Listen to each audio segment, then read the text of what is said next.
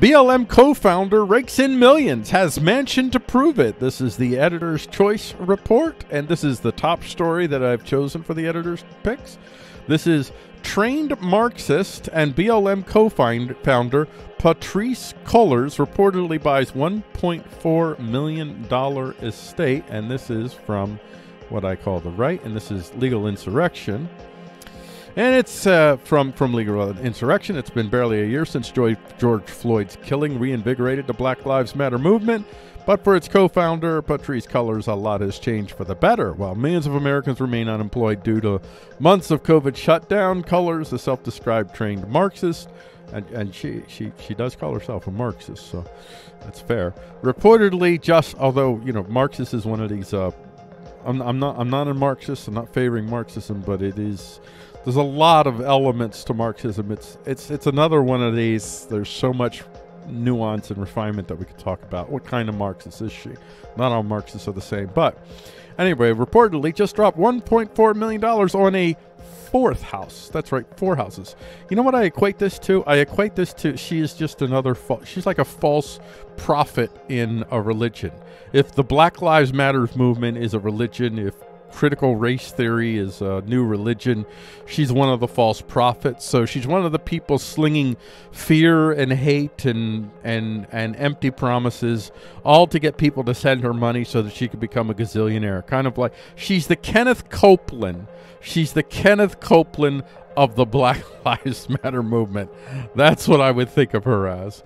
Other headlines here. We have Jonathan Turley blasts Twitter censorship of BLM co-founder buying $1.4 million home. So apparently, if you want to share information about her buying this her fourth home, her $1.4 million home, Twitter will censor you. Twitter will protect the Black Lives Matter movement from getting any type of scrutiny.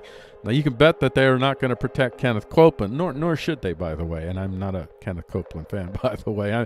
As a Christian, I feel for Kenneth Copeland the way I hope that a lot of people, if there are people that have variations of what you might call critical race theory, social justice, whatever, that are not, I'll just say, not coercive-minded. They don't believe in, so like Christianity, there's versions of Christianity that assume coercion as a right, and so the people that maybe actually want to see what they call social justice, when they want to see like actual parity, actual egalitarianism, not that I think that's attainable, but if they think they can, I'm sure for them she's as much of an embarrassment and a cringe as Kenneth Copeland is to we Christians that align ourselves with a sovereign God and not a Prozac God. Student government bill wants students to have power to punish professors found guilty of oppression. This is pretty awesome. I mean, awesome by terrifying. This is from the College Fix. A member of the University of Washington's new Student Senate has introduced a resolution to create a system for students and staff to serve on a jury to resolve all discrimination, accusation, and charges that violate the University of Washington's mission statement. Yeah, I love it. Give yourselves the power to essentially, you can create vague standards that the priest kings can define.